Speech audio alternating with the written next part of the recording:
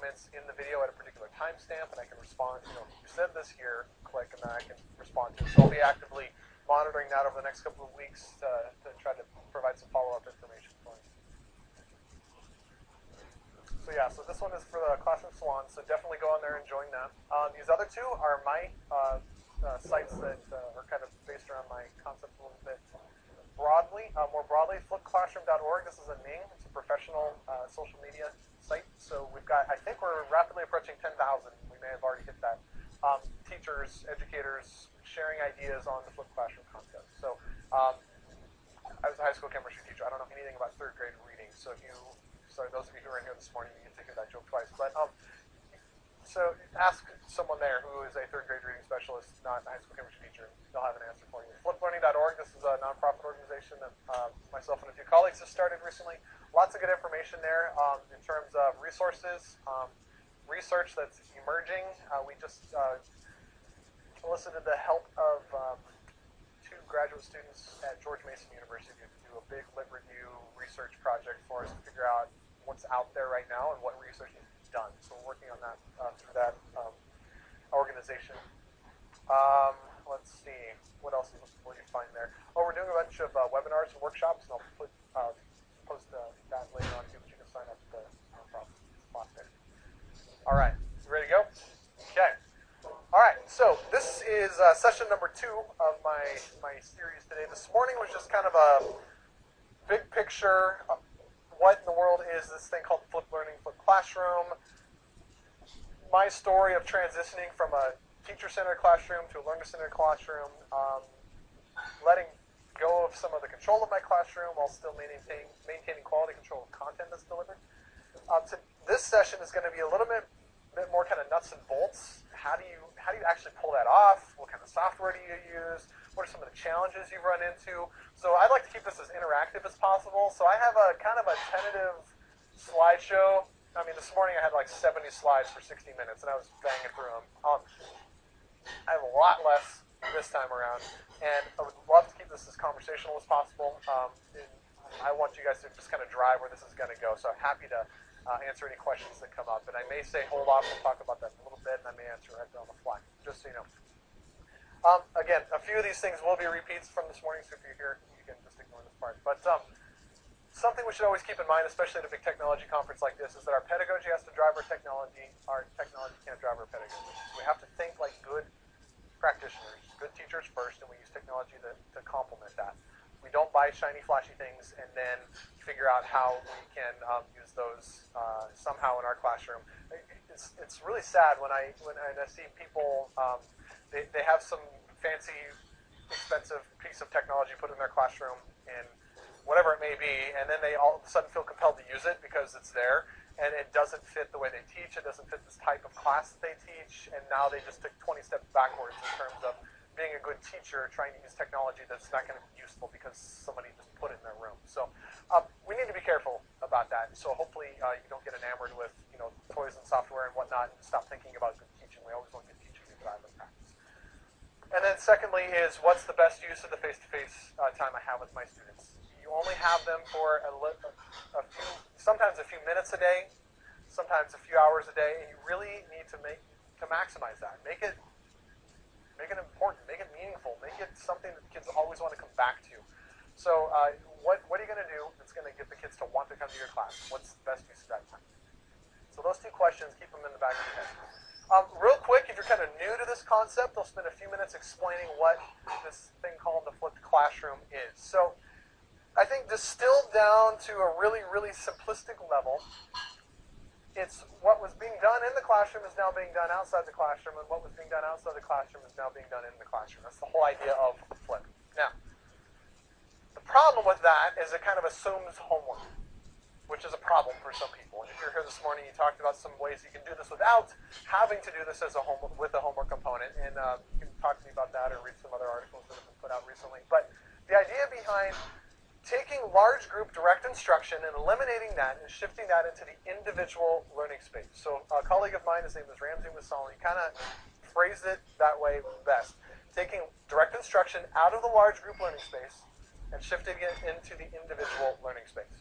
That could be in class, out of class, at lunch, at home, on the way to the soccer game, before school, after school, during the study hall. It doesn't matter where that happens. It just happens that it's not happening to a large group at the same time. So that's kind of reduced down to its most simplistic level, and I call that Flip Class 101. Okay? Now, those of you who were here this morning saw this video. I'm not going to take the time to show this video because if you go to, whoops, my link is there, the shortened URL, the goo.gl, and then the little bit after it, and it'll come back up later. That's the Classroom Salon site. Again, this is one of the videos that's up there, and you can watch it there. You can interact with it there, so we're not going to spend time here to do that. But what I do want to talk to, and again, this is still repeat of this morning, and it won't all be repeated this morning, but is approaching our content, approaching the stuff of learning using Bloom's taxonomy as a framework. Okay, now again, this is not revolutionary. This has been around for a long time. This is not the be-all and end-all of learning theory, but it's a good way to kind of approach what we're going to do in the next part of this presentation, and that's take something we need kids to learn and figure out whether or not we're going to use video as an instructional tool to do that, whether or not we are going to, I love that ring on cell phone, just the old rotary phone, makes me happy. But I can't dance to that one. I like the one that I don't know. So anyhow, using this as a framework and then approaching a learning objective for our classroom, we're going to go through a lesson planning cycle here with the whole concept of flipped learning in mind. Whether or not we will use it or not, where will it fit in this whole lesson concept? Okay, so I was looking at Bloom's about a year ago and thinking, okay, we spent all this time down here, and we try to claw our way to the top. Okay, but most of us as educators don't want our kids just remembering and understanding. We want them doing all this higher order stuff, right?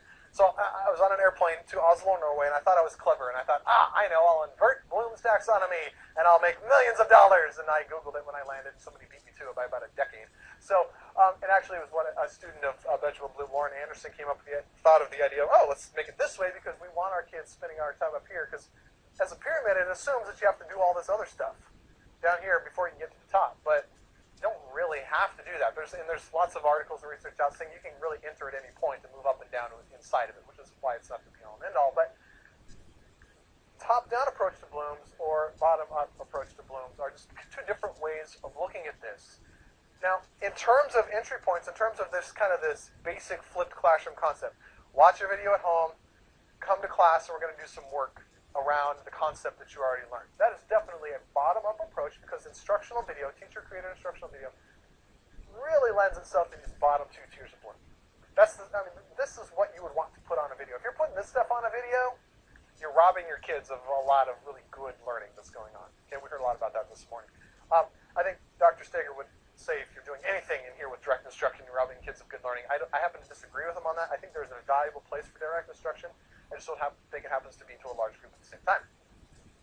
So, again, go back and watch this morning's session if you want to hear my progression using the flipped classroom as a way to get from a teacher-centered classroom to a student-centered classroom about how we can create video archives and tap into them. So, if we have students engaged in project-based learning, engaged in creating projects or solving problems, and then we have them tap down into the lower end of Bloom's when they get stuck, I think that's a great place to get, because the kid's going to go, and it would be wonderful if we just say, kids, go, learn stuff, collect data, and make conclusions. Well, at some point they need to learn how to run a linear regression in order to analyze their data. You can't just intuitively know how to do a linear regression. You need to be taught that at somewhere along the line.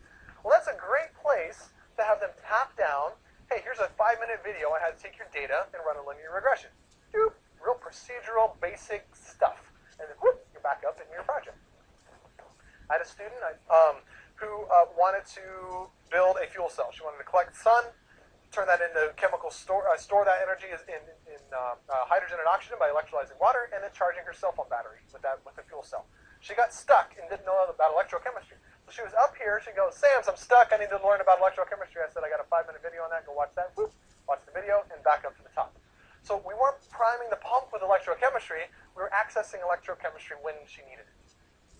So it's a very different way to approach your learning. So, well, what about standards? Well, you can still meet all your standard stuff is cataloged down here, and as they're working through their projects, you as a teacher are evaluating their stuff, you're assessing them, and you're saying, okay, they understand the standard. I didn't directly instruct it to them or to the whole class, so we didn't all get there at the same time.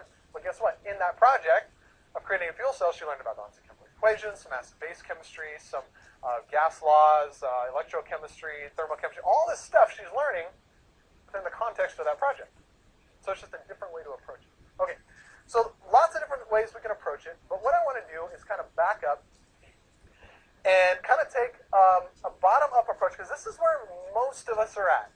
A lot of teachers are in the bottom-up approach, where I'm still married to content. I have state standards, I have all the stuff, I've been a lecturer for 15 years, I still do a lot of direct instruction. Okay, this is going to be your transition into moving towards other ways. So we're going to take a bottom-up approach, we're going to take a learning objective, and we're going to break it down, and we're going to turn it into a lesson based on some of these principles of flipped learning, using video as an instructional tool for our students. Okay. All right. So a big question as we get there is always that I always get asked. Okay, I recorded all my lectures. I got this big old library of videos. Now what do I do? So I'm not doing any direct instruction. I netted 30 minutes a day from my classes or whatever it happens to be, 5 minutes a day or an hour a day. All that time I got back, and now I don't know what to do. Okay, that's a good problem to have, but it's an essential question to ask as well. So a couple of recommendations is, one, learn from your colleagues. Learn from experts who are in education. Go to conferences like this. Go to your math teacher, to the national math teacher or something, science teacher. Go to the national science teacher, whatever. Go to your content area, grade level area conferences and learn all this great, amazing, student-centered stuff to do now that you're no longer clinging to your content. Okay? So that's what you get to do in class. I don't have an answer for a third-grade reading teacher. I could probably help you with high school chemistry. That'd be about it. I was a high school chemistry teacher. I forgot to introduce myself. Hi, I'm Aaron. I just moved to Pittsburgh 4 months ago. I used to teach chemistry. Now I'm building a digital learning program for a small graduate school. There, got that out of the way. Okay, lesson design cycle. Now this is not a be-all and end-all of lesson design cycles. There are a bunch of different ways you can design a lesson. There are a bunch of different ways you can approach standards and all this stuff. I mean, understanding by design, backwards planning, all this stuff. Then you got Manual 100, all this stuff. You got decades and decades of ways to approach how to build a lesson. I'm basically going to go through this process. I don't even know where I got it. I just started typing bullet points. So just go, what do I do when I plan? This is what I do. Okay, so first I start with my learning goal. What do I want my kids to learn? Now that's going to be based on state standards. That's going to be based on my professional experience. That's going to be based on just cool stuff I want my kids to do.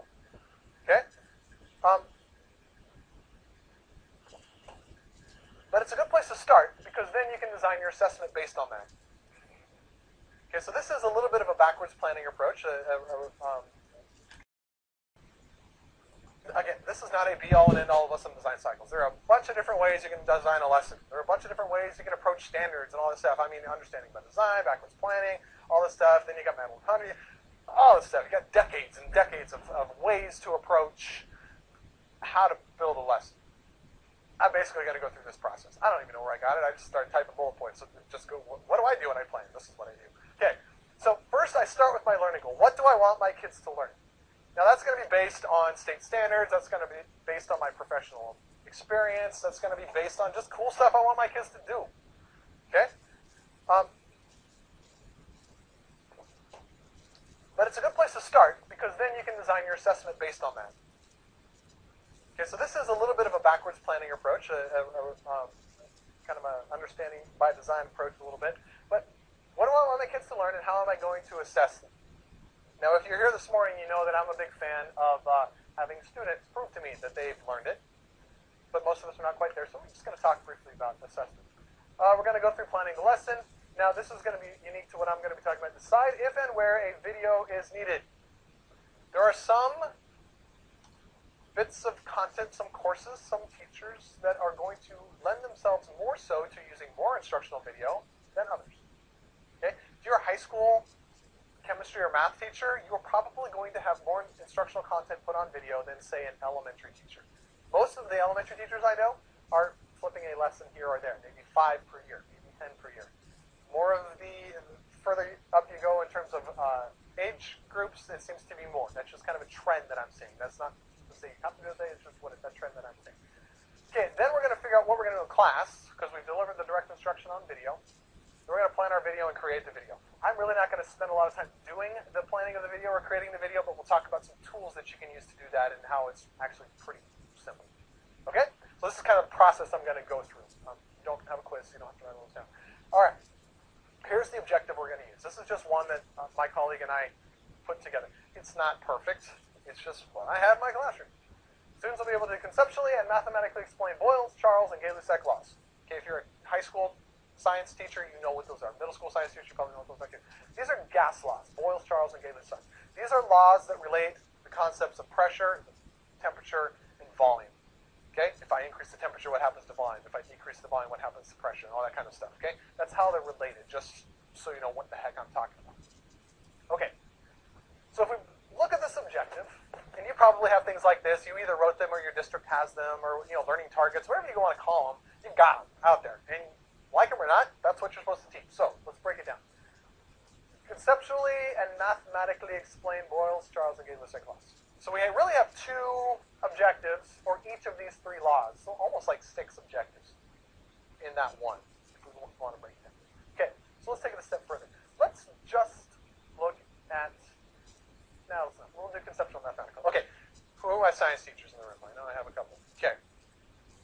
Conceptually and mathematically, which of those do you think would lend itself better to an inquiry-based approach, and which of those do you think it might lend itself better to more of a direct instructional approach?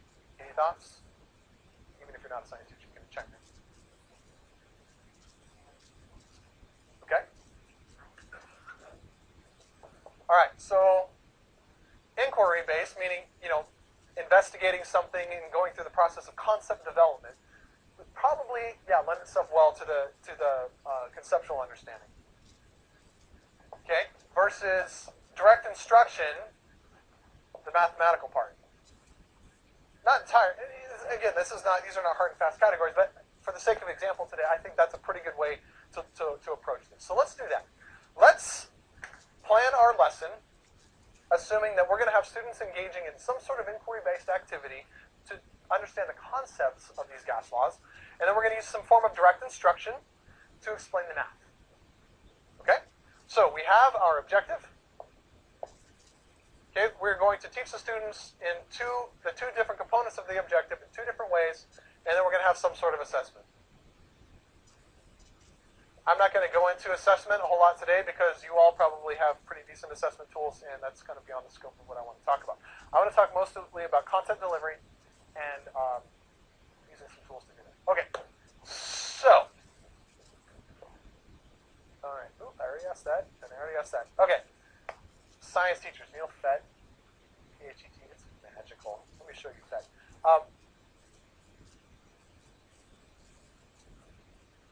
This one's cool.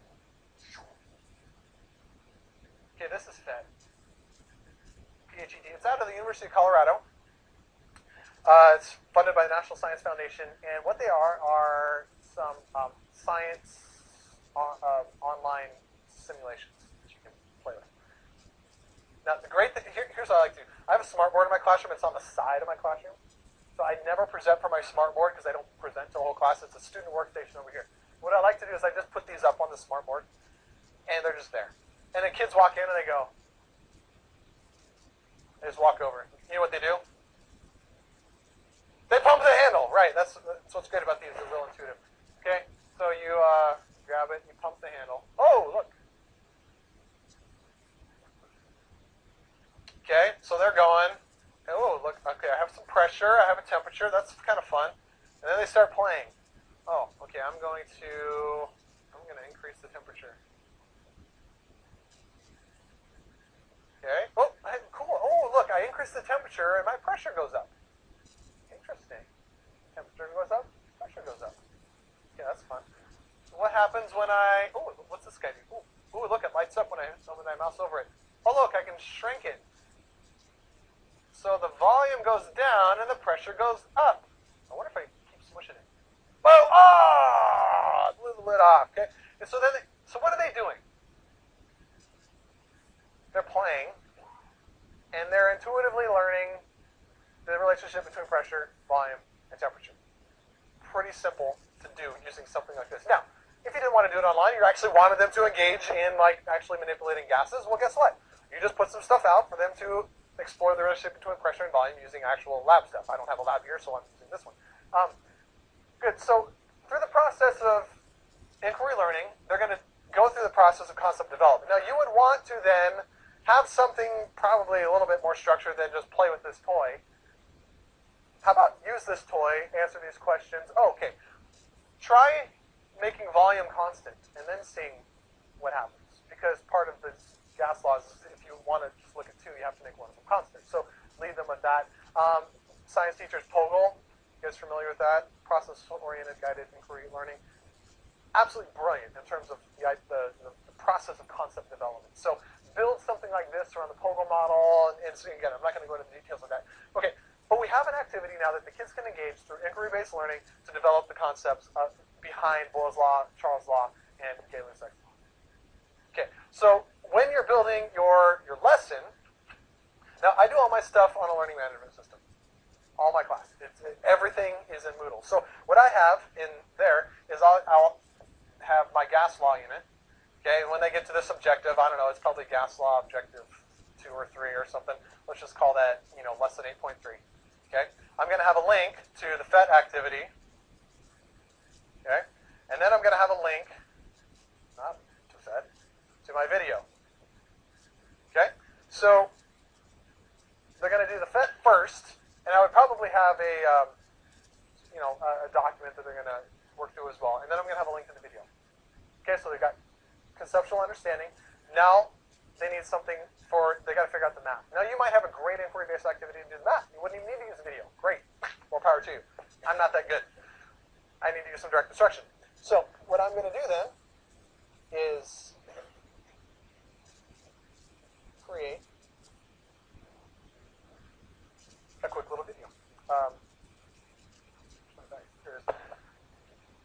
And to do that, I'm going to use some fun software and a fun little tool. So now we can start talking about tools and software a little bit.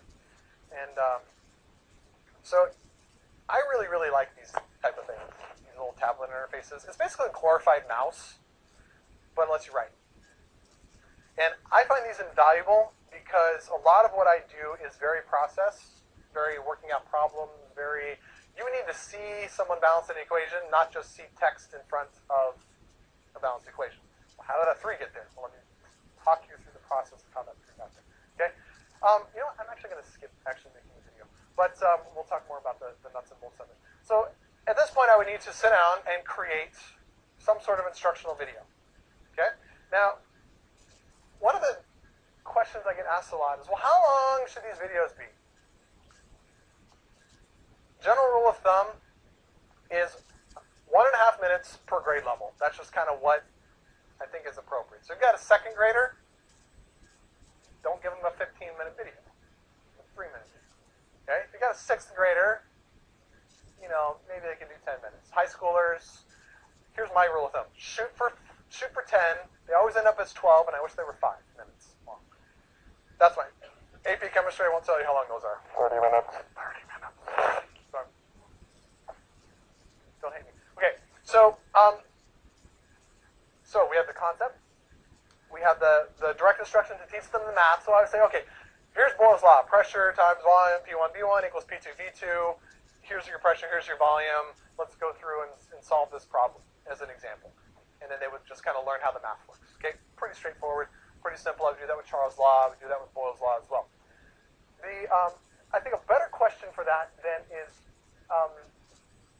how are they then going to access this video, and are they going to do it at home, or are they going to all do it in class when they're ready for it? And then that's kind of a bigger picture. Again, if you were here this morning or want to go back and watch the video of this morning's session, if you're just kind of doing Flip Class 101, they're probably all going to watch the video the night before, and then they're all going to come to class, and they're going to do some practice with that. So you would do maybe like the day before, they're going to do the inquiry thing in class. At night, they're going to watch the instructional video, and then in class, they're going to do some application or maybe a lab, follow-up, and so on. But if you have a kind of an asynchronous classroom, which was kind of my phase 2 of all of this, where my students were just working through the class at a pace that was good for them, and when they're working through the class in the learning management system, when they get to the gas law unit in unit 8.3, They're going to do the Fed activity. When they're done with that, they're going to watch the video, then they're going to do some practice, they're going to do their assessment when it's all done. Okay? So just depending on your approach, your students are going to get to this stuff at different times. All right, so let's talk. Sorry, I got a bunch of blank slides. Okay. My 10 laws of video.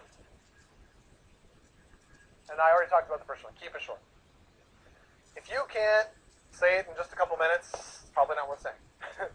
They could probably find it somewhere else that's more concise and better than what you did. Gosh, there's something I want to tell you, and I thought about it like 30 seconds ago, and it's just like stuck in my brain. It's got to come out. Okay. In terms of the time thing, learn from my mistakes. So all the videos that my students were using last year were version kind of 2.5 of all my videos. So 2007 school year, my colleague and I, we made all instructional videos for chemistry and AP chemistry in that first year. Now we split up the workload. I did Unit 1 Chem, he did Unit 1 AP Chem. I did Unit 2 AP Chem, he did Unit 2 Chem, and we would trade off back and forth. And my wife had twins, and he did them all for about 2 months. And then I got back into the swing of things and so on. So, gosh, that was a long time ago. My girls are big now. So keep it short. But the mistake that we made the first time around is whatever we were doing for direct instruction in class, be that 20 minutes, maybe it was 4 different concepts, we put all of that on one video. The kids are like, too much, too long. The feedback we got from them is I want one topic, be as short as possible per video. So that's what we did. We went back, we completely redid all of our curriculum, and we broke everything down into those very discrete learning objectives, and we had one video per learning objective. Now, another mistake we made. Again, I learned the hard way. That's the only way I learned, so learn from my mistakes. We made one video for every single learning objective. Some of them were not good at all. We were looking at things like atomic theory. But we're like, why aren't they getting it? They don't understand. They're just not getting it. We went back and we kind of rewatched the videos, and we looked at them and we're like, yeah, those were really bad. And it wasn't that they were of bad quality, it's just that particular topic did not lend itself to direct instruction. We're talking these really abstract concepts of how electrons and protons and neutrons relate to each other, and something you can't see. And we're trying to doodle it with our digital pen, using these dumb little pictures we pulled off the internet that, you're trying to find free ones that you actually have license to use, and you get some little hack job drawing that somebody made and upload. They were just bad. They were not good at all. So we said, okay, those stink. We got to find something else. So we went out and we scoured our resources for inquiry-based activities for them to learn about atomic theory. And lo and behold, the students learned, because that particular type of concept lended itself better to inquiry-based learning than to direct instruction. Okay? Now, subsequently, we got involved with TED Ed. You guys know TED Talks? Okay, if you don't know TED Ed, go to ed.ted.com. And they have started animating teachers' lessons. So the first one that they put out, or one of the first ones they put out, was John Bergman, my colleagues, his lesson on how big is an atom. For the first time, that crappy lesson that we've been doing for years was animated by a professional animator and brought to life, and we're like, oh, this is what we've always wanted. But we didn't have the resources to do it until we had professional animators actually do it in conjunction with TED, and it was amazing. So but it's only an introduction to atomic theory, kind of something to inspire the idea, inspire the concept. It is not nuts and bolts details on the interaction between electrons and neutrons and protons. It's a big picture, kind of relating how it works. There's another one that we always did live in our classrooms, is how to get a date for the prom, and it has to do with chemical kinetics. So lo and behold, that's one we tried to make we tried four different times to create this video, and it was always horrible. It was awful. Guess what I submitted for my TED Ed project? How to get a date for a prom. Had a professional animator do it, and it's amazing. It's really, really cool, and it finally conveys that concept to my students. But again, it's not a nuts and bolts. It's kind of a big picture. Let's inspire you to want to learn more. Okay? So let's back up a little bit. In terms of using video, again, not real great for the concept stuff unless you can use something really, really awesome to inspire your kids to want to learn more. So, if you can have professional educators or professional animators do that. However, there are some people who are taking kind of a smaller scale approach. So in order to inspire their students ahead of time, they're doing video story problems. So there's teacher in Michigan. His name is Ben Rhymes, who's just kind of the master of this. And he basically takes his video camera wherever he goes, and so he walks into a shopping mall. There's this gigantic, like, marble thing, and there's water coming out from underneath it. And his 2-year-old daughter just sits and she's spinning the marble, right? This thing probably weighs 4 tons. And so he's filmed the thing, just films his daughter for about 15 seconds, turns the camera on himself, and he says, all right, this thing probably weighs 4 tons. Why can my 2-year-old spin it? Come to class with an answer or an explanation. That's their homework. So they come to class. So he didn't use the video as to teach a bunch of stuff. He used it to inspire them to get the ideas going. Then they talked about friction and fluids and stuff like that. Then that led into the lesson. So that's another good place for instructional video. Then that led into the concepts, and then he does some math with them as well, and he has an instructional video that is there. Either way, keep it short. If you are making your own videos, which I recommend you do, and we can talk a bit about that later, is you got to animate your voice. My first year of doing this, it was hard because my wife had twins, right? So we didn't sleep much, and it was usually like, okay, we're starting Unit 5 tomorrow, and my students need all of their Unit 5 videos, and I haven't made them yet. So let's go down to the laundry room at 11 o'clock at night with my computer and my tablet and crank out all the Unit 5 videos. Now, you know, by about the video number 4, I'm getting a little punchy, you know, just getting a little goofy, you know, getting to the bottom of that glass of wine doesn't help matters either. So, it was easy to animate my voice the deeper I get into it, but then I realized that those ones are actually a little more engaging, where I wasn't just telling them this stuff, blah, blah, blah, divide by 2, and then you move it. I was like, I was just animating my voice, getting a little goofy, and it kept the kids engaged a little more than if I was just delivering regular content. Then we figured out that working with a partner was a much better approach. So after 1 year of making all these chemistry and AP chemistry videos, we said, all right, next year let's redo all the AP Chem, and then the year after that we're going to redo all the Chem. And we had the good fortune of sharing a student teacher that year. So we had a 1-hour block of time every single day that we both didn't have a class. And so, you know what we did? We cranked out video like you would not believe that year. All we did is make video. And we did them together. On a whim one time, we did one together, and the kids were like, oh, you guys should do them together all the time. We're like, yeah, well, we can't. We're not the common planning period all the time. The next year we did, so we did. We just started making videos. We did them together. And it really created an interesting dynamic. It was no longer just dissemination of content. It was a conversation about the stuff that the kids needed to learn. One of the things that we discovered was if one of us played the idiot and the other one played the expert, that it really it did a lot to prevent some of these misconceptions taking root. Because one of us would ask all the stupid questions that anyone watching probably wanted to ask, or any kid in class would ask.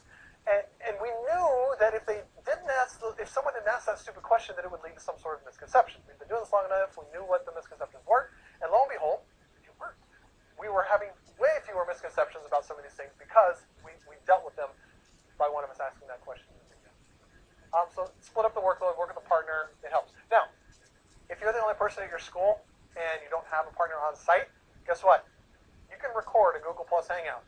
There are 2 English teachers. One of them lives in California, one of them lives in North Carolina, who are currently making instructional content videos together from California and North Carolina, remotely. And they use Google Plus Hangout to do that, and they just record it. It's pretty cool. Know your audience, so just, you know, be a little goofy, be a little stupid. John and I, we have these running jokes in our videos, so, I mean, there's one, he's like exploring how to all these different musical instruments. So every day he's like, you know, scratching away at his daughter's violin or banging on a drum, and I just make fun of him the whole time. So again, we have high school students, they understand that, but we can get a little goofy sometimes. Another one, we have this Einstein wig. We had a webcam on. So we start out and I'm wearing the wig, right? And then we just pause the recording real fast and don't move, and then we put it on the other guy's head and we just continue as if nothing ever happened. So the wig, throughout the video, it just pops back and forth between our heads, and what's going on? It's just dumb little stuff like that, but it keeps them engaged. But the problem with humor is you don't want to waste your kids' time. We get a little goofy, but our students know that like that first kind of 1 minute is usually a throwaway where we're just telling stupid jokes and just, you know, talking about worthless stuff. If I was still in the classroom and I was going to redo these, I would probably eliminate that component because it is a waste of their time. It's a waste of a minute of their life, and that adds up over time. So know your balance. There was one group of teachers, a husband and wife team, they taught earth science in Denver. And my colleague John was working with them to share content. They used the same textbook. They're like, okay, I'll do these chapters, you guys do those ones, and we'll just share and swap and cut and paste and whatever. They spent 8 minutes in one video talking about the Denver Broncos. And that was fine on Tuesday when, Monday Night Football was important, or, that week. But if they ever use that video again, especially like the next year, it's like, who cares? And if anyone in Pittsburgh watches, they're like, we don't like the Broncos here. So it's like, what's the point, So that was big for me when I came out here. Like this whole cult of Pittsburgh sports. It's crazy. I'm like, oh, geez. When I saw Colorado plates on my car, first game of the season this year when Denver beat the Steelers, I was like, gosh, I hope my car doesn't get trashed. It's a little scary. So, all right. I'm PA plates now. All right. Annotations. There are lots of example videos that I can show you and share with you, and one of which in the Classroom Salon site is just a compilation of a bunch of video that a bunch of teachers have done across the country, and you'll see that a lot of them are using these digital pen devices to mark them up. Now, if you have a interactive whiteboard in your classroom, you can just grab the pen and go. Whatever's on the screen gets recorded, so you don't have to have a tablet if you already have a smartboard or Promethean or whatever. You can just pick up the pen and go. But annotations are big for me because they bring a real-time element to it. It's not just something static that's on the screen. It's you drawing and talking through your thought process at the time. So I think it's really important.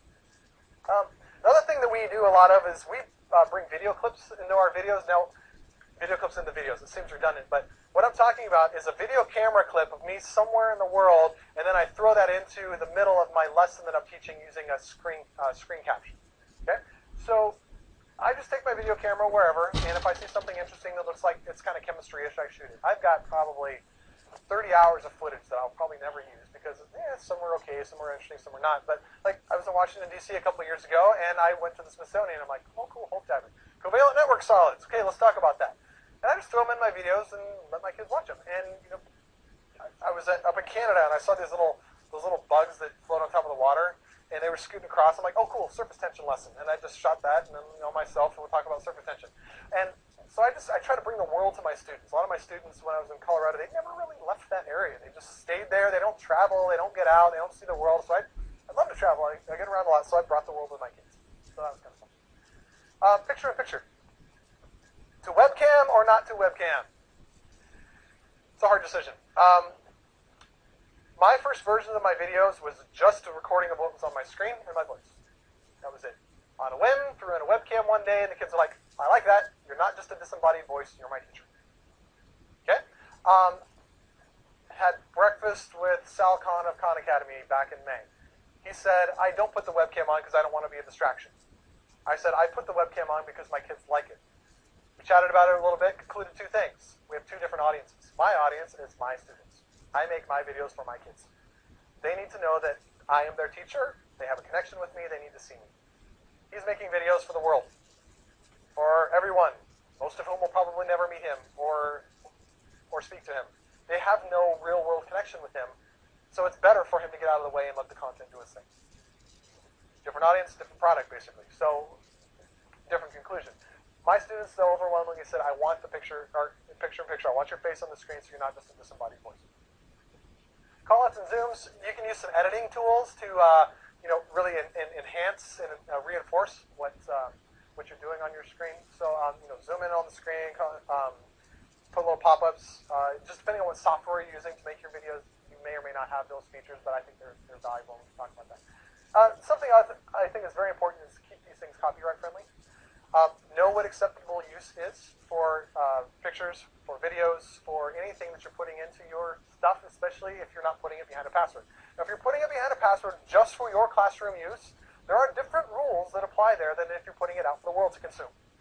Okay, classroom acceptable usage is different than other. It doesn't mean you have carte blanche to do whatever you want with somebody else's stuff, but the rules are different. So just be nice.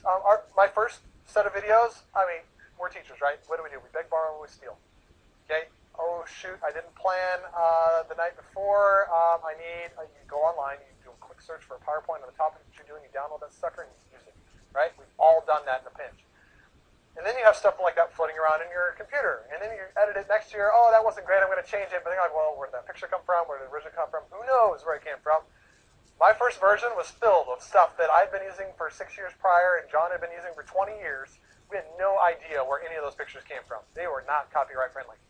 So what do? Version 2, we went through all of our slideshows. We said, okay, this picture, we need to find a free, public domain equivalent, go through Creative Commons, all that stuff to find something that we can use and modify and make money on if we ever chose to sell these, which we did, ultimately. So be careful. Okay. So 3 big questions that always come up, again, as we're talking about using video as instructional tools is who makes the videos, how do you make videos, and where do you post the videos? Now, I conduct 1- and 2-day workshops based entirely around these 3 questions. So it would take a long time to get people up and running, but let me give you a few resources to look at with that. Okay, first off is who makes these videos. Is there any benefit to you making your own content video when you could just as easily go on YouTube and find one that somebody else is making? Good question. A lot of teachers are going, do not want to make video, don't want my face out there, I don't like the technology, can't do it. Maybe that's you. Maybe that's not a good choice for you. So, I think it's best if you make your own. And here's why. One of which is content standards. State standards in Pennsylvania are different than state standards in Colorado, which are different than state standards in Massachusetts, which are different than state standards in Virginia. You might be really bound, depending on your school district or state, as to what you can and cannot teach and how much you can deviate from that. You know what your kids are going to need in terms of content. But you also know what your kids are going to need in terms of context. Okay? My kids in the mountains perceive the world differently than kids in the middle of the city. It's just different. I've lived in both locations, and I'm still the same person, but my perspective is very different, just depending on kind of where I'm at. So I make my videos for my students. You should make your videos for your students. You know what their learning needs are. You know what your population is. If most of your kids are below reading level, you're going to make an instructional video different than if most of your kids are above reading level. It's just simply the nature of how that works. Now, that's not to say you can't find something else that would be appropriate for the kids, but I really think there's benefit of the teacher making it for their students because, again, it's that connection with the webcam, my teacher, your voice. There's a connection that I have with you that I don't have with anybody else. Is it essential? No. Is it preferred? Yes. What do I base that on? Any more than a gut feeling?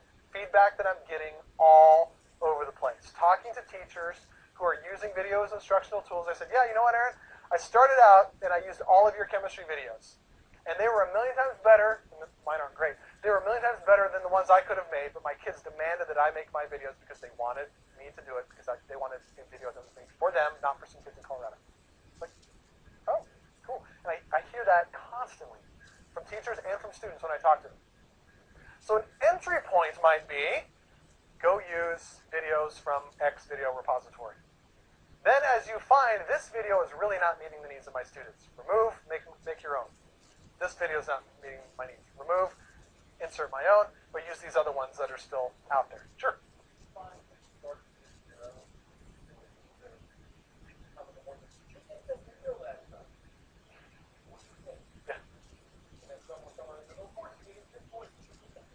Yeah. There was. I mean, my kids early on, especially, they're like, "Oh wow, you're making this for us. That's pretty cool." The interesting thing though is the novelty factor wore off after about 2 weeks. They're like, yeah, because after about 2 weeks, I mean, early on it's like, "Oh, this is neat, novel news, something that my other teachers aren't doing." And after that, it's like, video. We watch YouTube all the time. This isn't special. It is not. It's not special, but it's the way that they interact with the world. You said it in your session earlier that. If you want to learn how to fix your brakes, you go to YouTube and you learn how to fix your brakes. I had a snowblower problem a couple years ago. I went to YouTube, typed in the model number, and found a complete breakdown and rebuild of my snowblower, along with diagnostic videos of how to learn how to fix it. It's what we do now if we want to learn something. So there's value, I think, in making your own for your own students. It's not essential, but I think there's value. Okay, how do you make the videos? I'll talk a little bit about this, but I'm going to go out to Dan Spencer's website. Dan Spencer lives in Michigan. He was a classroom teacher. He is now kind of a district-level technology integration specialist. You can follow him on Twitter, RunFarDBS. He's a very active Twitterer. I can see him this weekend. I just realized that. here is a short link to his website. So he has probably the best, most comprehensive flipped classroom, flipped learning resource list I've ever found. It's a publicly available Google Doc. So let's see, we've got capital F8, lowercase u, H, capital X, if you can't see that from where you're at. But tons and tons of resources in terms of what are some...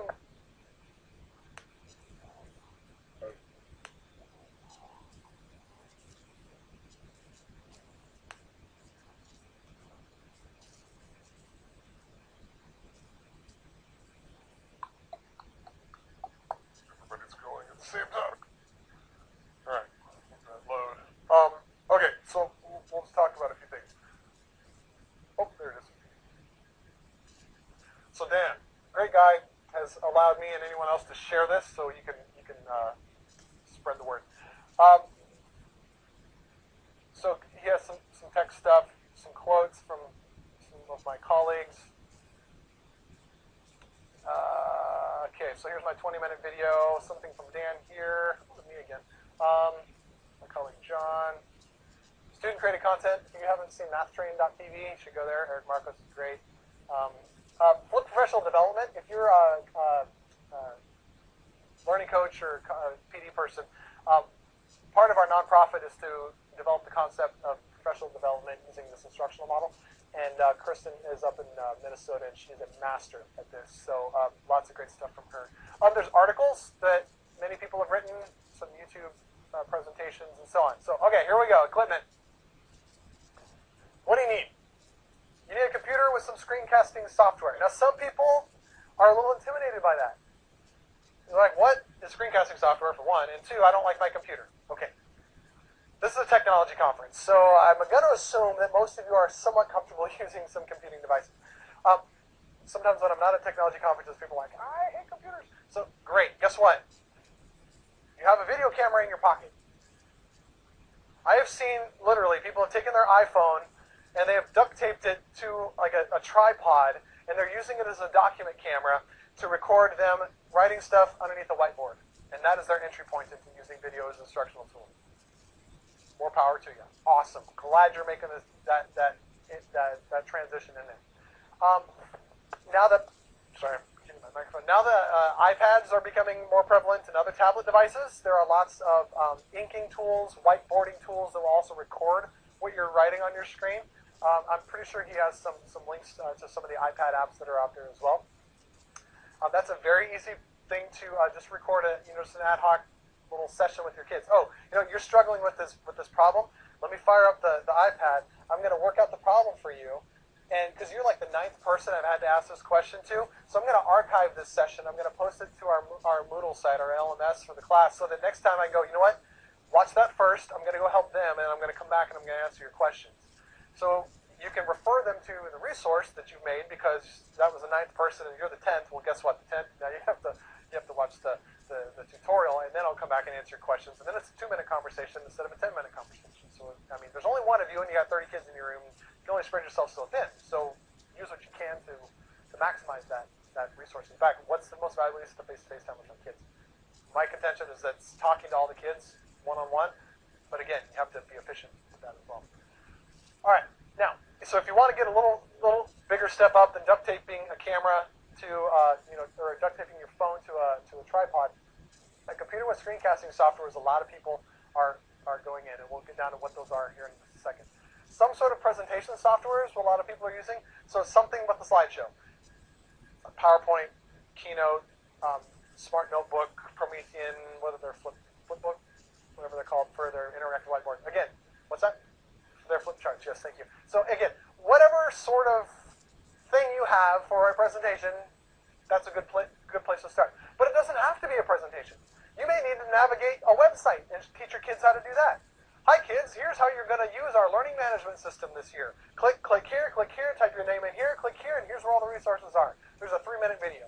So I'm building online classes for a place that has never done any sort of online or distance education. And I had a little tutorial I just made on the other day for the new students. Here's how you log in, and here's where you get to go to enroll in these classes. That kind of stuff. So click tutorials, sometimes they're often called. So that's a great place to start. Microphones are handy. You because you need high quality audio. The most important part of a good video is good audio. You can have really mediocre video as long as they can hear you, but if you have awesome, like high definition video and a horrible microphone, it's completely unusable. It doesn't matter how good the video is, if the audio stinks, it's unusable.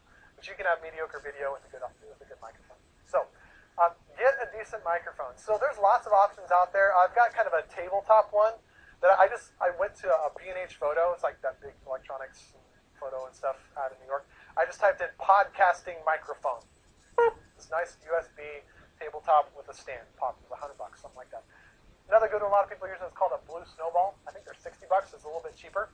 And you can just plunk it on the table, and multiple people can talk to it without having to be too terribly close. It does a really good job. It's a good entry point. A lot of webcams have great built-in mics. My Mac has a great built-in microphone. Incidentally, I used to have the exact same computer that's sitting on top of right now in my classroom, and it was bad. I mean, it was unusable audio. The quality was so poor, so I had to get an external microphone. Beware, though, if you're using an internal mic, if you ever need to do any typing, if you need to do any clicking, it really picks that up. So an external microphone is beneficial for that. If you need mobility, maybe you're recording live. Maybe you don't want to pre-record, but you just want to archive what you're already doing in your classrooms. One, I recommend a wireless tablet that you can write on. This particular one is made by Wacom. It's a bamboo. It has this nifty little, if I can get to it, it has this nifty little wireless adapter that you buy, and you just install it right there. It's a few extra bucks, but it's worth it. You just plug the little dongle in your USB port, and you're mobile. You're not tethered to a USB cable anymore. So those are cool. But then you can get a little wireless microphone. It doesn't have to be like a fancy lapel mic. I know a lot of teachers that are just using. I don't have it. It's charging in my house.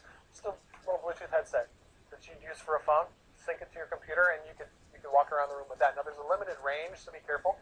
And Bluetooth can get a little interference, but just find something wireless. We're talking $30, $40. A tablet for annotating, we've talked about that. So your Wacom bamboos are fairly cheap, or your slates that those interactive whiteboard people put out are helpful as well. Let's see. Okay, then you need a place to keep your videos. Where are you going to post the videos?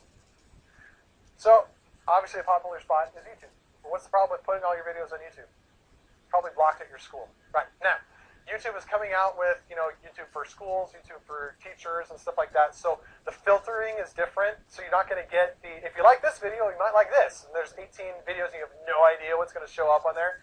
Yeah, my kids have been watching this stuff before, and it's like, my own children, it's like, okay, it pops up at the end, like, okay, let's go do something else, because I really wish you hadn't seen that. But, yeah, so there's lots of options. So, TeacherTube, SchoolTube is another one. Some schools choose to host them internally on your own servers. That has a whole other load of baggage that goes with it if you want to do that. Let's see, what are some, Vimeo is another option. The people who make Camtasia Studio, a company called TechSmith, they have a place called screencast.com. There's a free account and a pay account, but they have like 5 or 6 levels of privacy. So you can have it publicly searchable. You can have it where you have to have the URL, or you can have it where you have to have a password, or you have it completely private where nobody can get to it. So definitely way different levels of security there. That's where I put all of my stuff. And then that'll also generate an RSS feed where you can access your iTunes if you want to do it that way as well. If you don't know what that is, talk to me later. And then a learning management system of some sort. I really recommend this, even if you're not going to do anything with video. I just like learning management systems. They're a handy way to organize your classroom. So my go-to has been Moodle, just because it's what my district had set up. They didn't want to pay for other commercial ones. They wanted to just host it internally for control issues as well, and that's what we use. I continue to use Moodle. I have my own Moodle space, and I just like it. I just like it. But there are a bunch of other ones as well, so you don't have to do that. If your district probably already has one, even if you're not using it, it's probably there. Most districts have something set up that they're at least exploring. So just a good place to post things.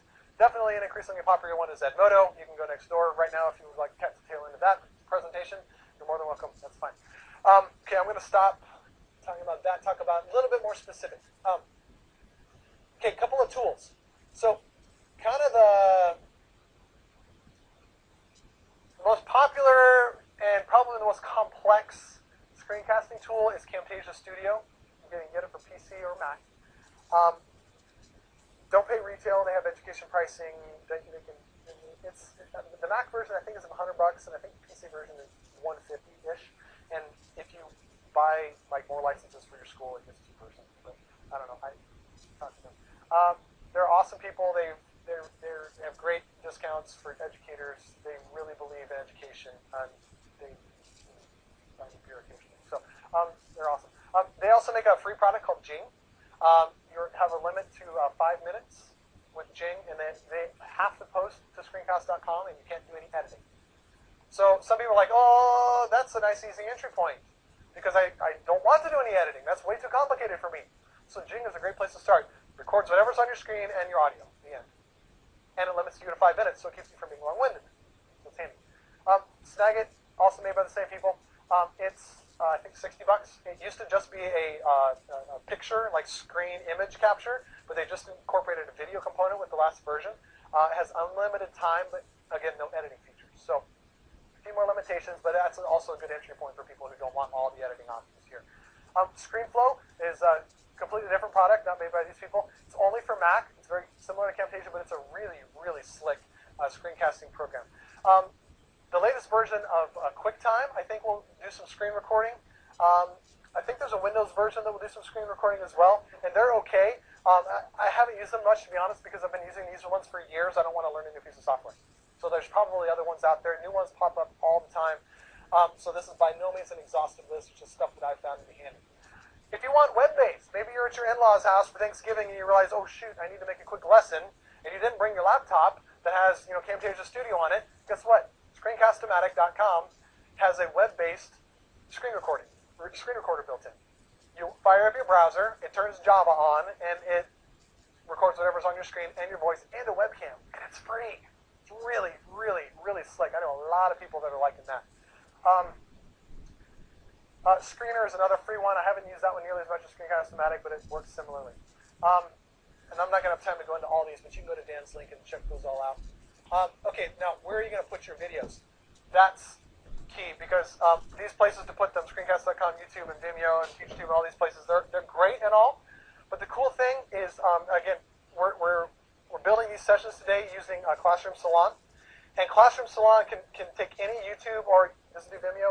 YouTube or Vimeo video, and you can build a lesson and a discussion around any YouTube or Vimeo video. So if it's out there, you can build that lesson around Classroom Salon around any of those videos there. So I put my students access them here, but all my videos are also on YouTube, just so I can do things like that. And I also just put those out for the world.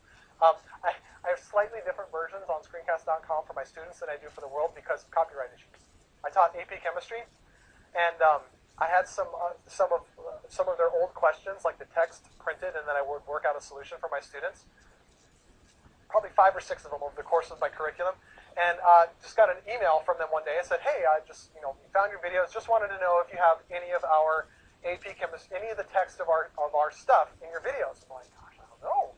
So we went through all of the documents we had to go with, and we're like, oh, we do. We did 6 of them. I'm like, okay, so we went through, we edited those sections out real fast, re-rendered the videos, and re-uploaded them, took the other ones down, and responded to the email. No, we do not. Honestly. But my students, I can use those for my students behind a password. So I have them behind a password here. They're out for public consumption here without any copyrighted material. Oops. So just when you get the cease and desist order, cease and desist. Change. Didn't get that far.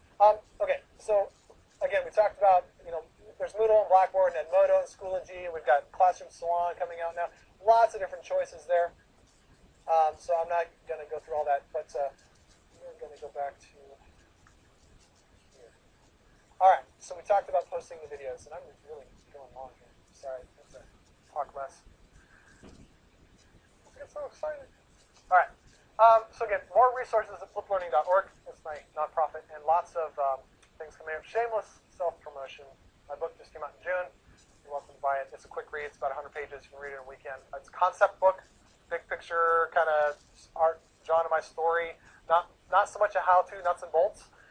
That's coming out. Book 2, we're working on that right now. Join our network, flipclassroom.org. About, like I said, 10,000 teachers sharing ideas. If you're interested, we do have some webinars coming up through our fliplearning.org subject area and like administrator specific. So if you're interested in any of those, you can sign up at fliplearning.org. Those are being done in conjunction with Cisco and TechSmith. Again, you don't have to write all those down. There's not a quiz. One-day workshops, let's see. Those are done. There's one in Illinois, in the Chicago area. Our annual conference is this summer in June in Stillwater, Minnesota. We're probably going to have it in Pittsburgh in 2014. We're exploring that option right now. So if you don't want to go to Minnesota, you can hold out to 2014. We're exploring some options right now as to how we can do it here. Let's see here. Oh yeah, so more of these one-day regional workshops we'll be doing some in the Pennsylvania area here pretty soon. Which has been really swamped. Haven't had a chance to set one up yet, but that's coming.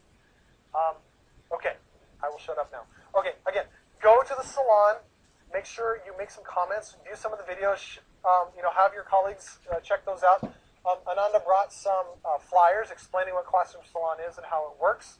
And then I will be on Salon over the next few weeks, responding to questions, responding to comments, responding to concerns about the model, whatever. So that's going to be a good place for us to continue this conversation. But if you just want to contact me privately, you can email me. I have not been very active on Twitter. I've been moving and changing careers and whatnot, and that tends to be a life suck for me. Like, sucks all my emotional energy. My wife's like, yeah, you need to play with your kids. So I do that. Okay. Not a lot of time for questions. Tell you what, I'll stick around and answer any questions that you have. I'm happy to do that. But if you want to get off to the next, there's a closing session at 2:30. Is that right? Yeah, I should probably let you do that because it is 2:30 right now. Anyhow, thank you for coming and thanks for having me. I'll be around. I do have some cards if you need, if you just want to follow up with me later as well.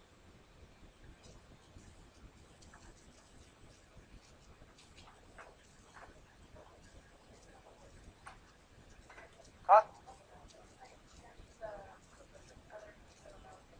This one or Dan's? Dan's. Let me put Dan's up here.